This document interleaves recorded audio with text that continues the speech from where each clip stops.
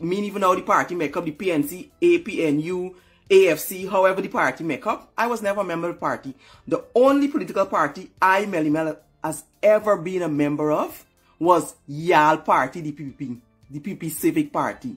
I was a member of Y'all Party. We have noticed that people who had sandpits were jacking up the prices. The government already opened up some public sandpits. We intend to open up more public sandpits to lower the price. So we're not giving permission for no sandpit. I used to run your political campaign when Donald Ramatar won the presidency from the Red House in Kingston. I used to do the campaigning when we used to share out book bag, when we used to go into villages and share out book bag and them kind of thing. We've had about 200 applications to sandpits so far because it's a lucrative thing now. The sand prices have gone up. Me and ya used to knock glass. Me and you, JAGDEO, you used to knock glass right at State House. You want to tell you when and who I used to come with? Because you very well know who I used to come to State House with. We used to knock glass and drink. Ask your President Afan Ali how he know me before when he was Minister of Housing, when he was Minister of Agriculture. Ask him how he know me. Me and Ali, I used to knock glass.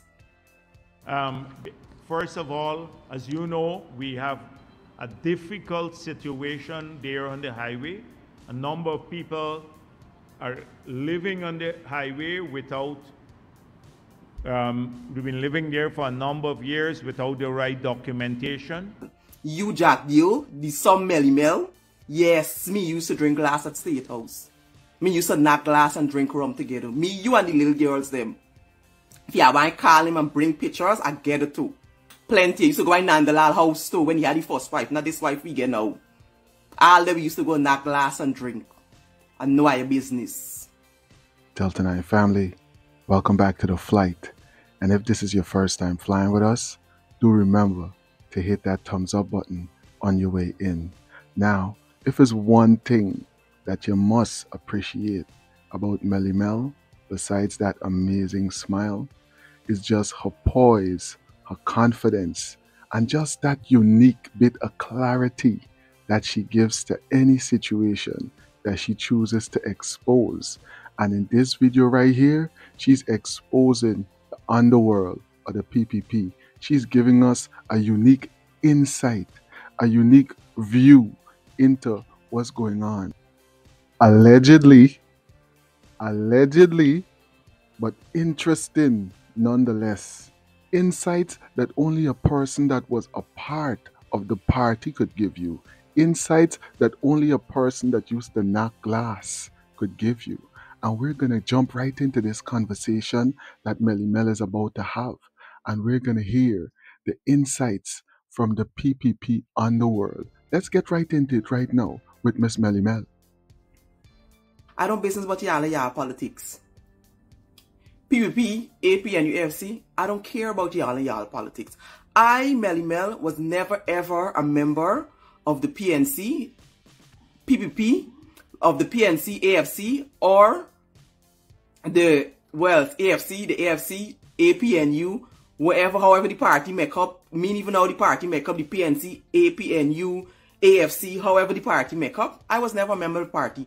The only political party I, Melly Mel, has ever been a member of was Y'all Party, the PPP Civic Party.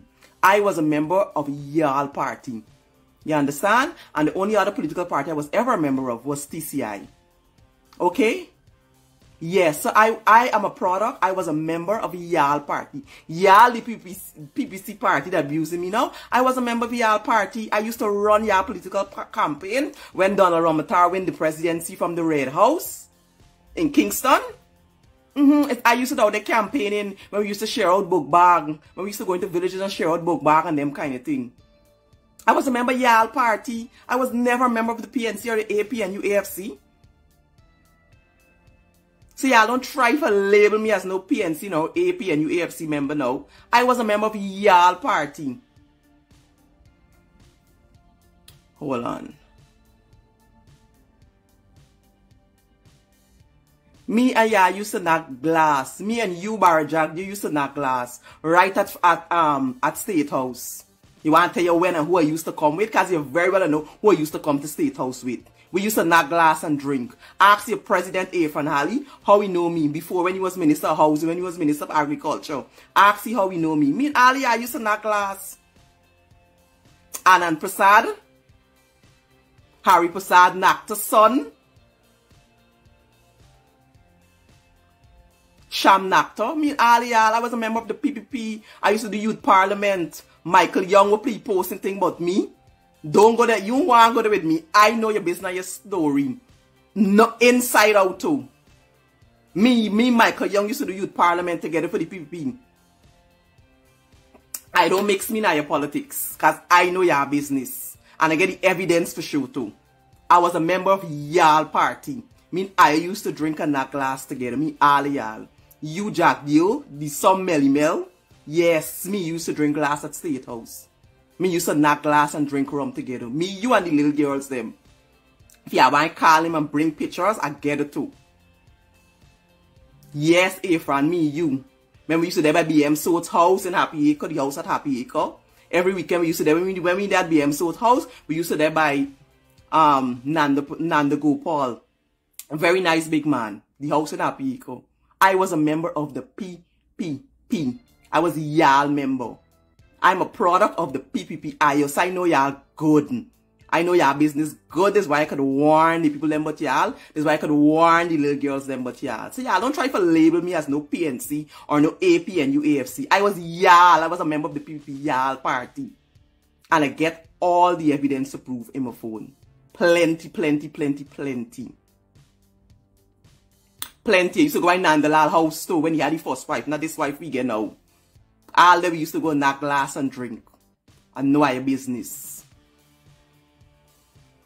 Understand? So yes. So when you're peddling the narrative, peddle the right narrative. I was a member of y'all party. The PPP Civic y'all party.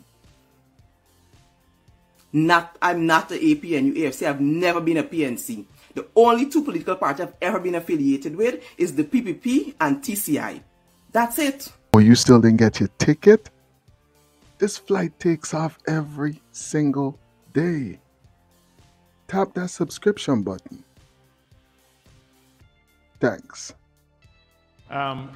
First of all, as you know, we have a difficult situation there on the highway. A number of people are living on the highway without, we've been living there for a number of years without the right documentation. There's some people who have documents that are not part of the record of in the system. We're trying to get large tracts of land to do the Silica City on the highway. So we want the land for public use, for housing and a development of new tongues along the highway, etc. So we can't wantonly give out. We have noticed that people who had sand pits were jacking up the prices. The government already opened up some public sand pits. We intend to open up more public sand pits to lower the price. So we're not giving permission for no sand pit at this time. That is the position that's clear. So if the EPA has a notice out, the government will, based on what they heard from somewhere else, to give sand pits to these two individuals, then the government of Guyana's position is clear. It's not going to happen. Now they may have the land for agricultural use. That is what people have land for, but not for the purpose of mining sand.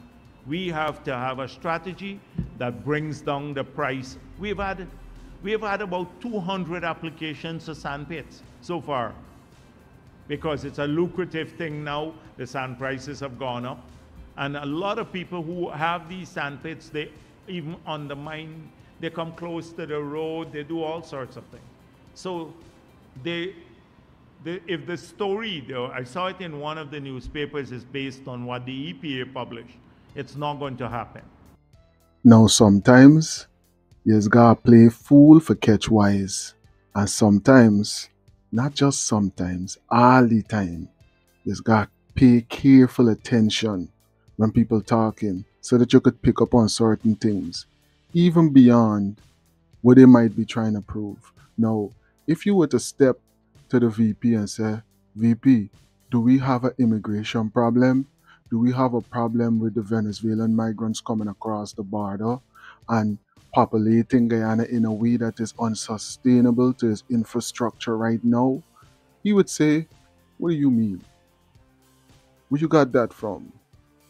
The video that you're seeing right now playing in the background is the National Guard being called out to patrol the subways of New York City.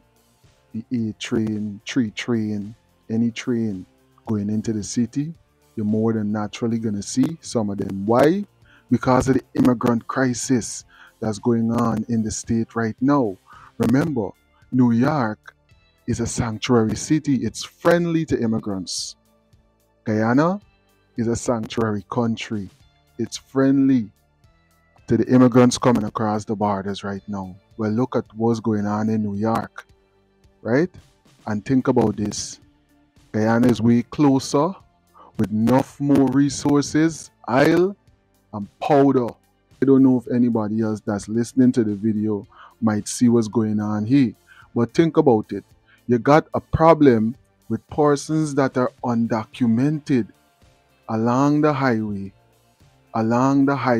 heading to the miners' village of Linden. Then you have miners that's coming out with money and big amounts of gold, big amounts of wealth on them, right? Being robbed and killed, right? And this is not a original situation. This situation happens over and over and over again, but it's getting more rampant now, and a lot of persons are finding themselves on the wrong end of this immigration situation. So we don't have a problem with immigration in Guyana. We got a problem with undocumented persons living along the highway for a number of years now. You see what I'm saying? That's what we got going on right now. But these brothers right here, rise in power and condolences to your family. This situation is not isolated. Think about it. In Atlanta, Georgia, right now, you got a young student that just lost her life. And who's connected to it? The same Venezuelan gangs, right? And the theory is because when they apprehended them in New York on the same situation, shooting at the cops, robbing people, doing all types of foolishness that they shouldn't be doing, right? You're hearing that now the money is being taken and invested in their home country. But we know that a lot of Venezuelans allegedly are living in Guyana and moving out of Venezuela and moving into neighboring countries like Guyana right now. So where are they investing this money? Where are they moving to? Right? But we don't have an immigration problem. We have a problem with undocumented persons living along the highway for a number of years now. So you heard it there, straight from the mouth of the Vice President, JAGDEO. He said that sand is real expensive right now. And a whole set of people just want to open a set of sand pit. Right now, we looking for sell the sand, so we ain't giving nobody no more sand pit. We ain't giving out no land along here no more for no sand pit. If you want to grow something in the sand, you could come and try for do that. But other than that, we controlling the price for sand right now. We ain't giving out no more sand pit. 100% wild-crafted sea moss from nature by natives. Why pay more? I make Melly Mel used to gotta drop your home. Melly Mel could talk. I done make Melly Mel used to gotta drop your home hiding from fucking me. You can't even drive the vehicle where you drive because I know it. Play hole for your poking, you don't get contract, but you gotta fuck through thinking you get some contract. Them ain't even give you the shortest street in the world, Piccadilly, for do. You will never get a sweeping contract to sweep the fucking road. You're done to school empty. Them unfucking certified in your fucking doctor way, got it? Pulling out people wrong, teeth out the mouth.